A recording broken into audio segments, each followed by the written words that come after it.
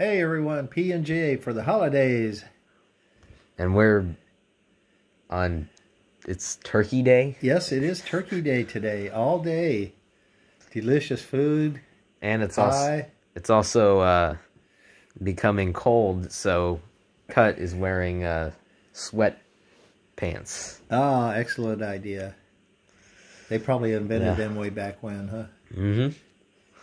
And this is unlike the hybrid m.o.c that we showed you last time, this is a actual m.o.c, which stands for My Own Creation. Oh, awesome.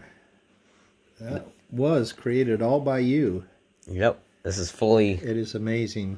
This is fully custom. I mean, I think it looks really great. It does. Show us some of the features, bro. Looks like Tut's a little tired. Yeah, he yawned there a little bit. He just yawned. And I really like what I did with the mirrors. I like the design of these pieces. They really look like provide good mirrors. Great visibility for the driver. Great looks for the car. Provides a good look for the mirrors of the vehicle. It does. And this is, as I said before, fully custom design. There's no... I didn't even take really any inspiration from any other vehicle. I just sort of went with my... imagination? Yep. Creativity? Cut is really tired. He's really tired, yeah. I think he wants to... So we'll get him off of here. Okay. This is the undercarriage. It's pretty. Mm-hmm. Because it uses a Lego preformed piece. All right. I like the flares on the fender flares. Nice touch. How'd you do that? Is that a single circular piece or? Oh, that's actually that was actually official Lego piece. That was, huh? Pre-made. Very good. And this is what it looks like from the back. Yeah. Fastback window. I also added the red stripe. That really sets it off nicely. And of course, I used different...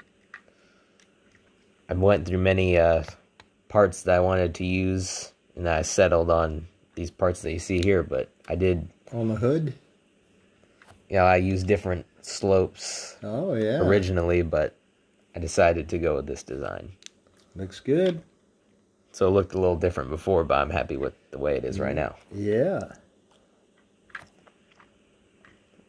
Moving on to the interior. The driver can be in here. It has a full interior. Yes. This looks like an official Lego build, in my opinion. It does. I think you could send that into Lego. Yeah, because it looks... Your own design. It looks similar to some of the builds that they've done recently. You are the Elon Musk of Lego world. Because this is an electric... All electric car? Yeah. I think it looks pretty nice.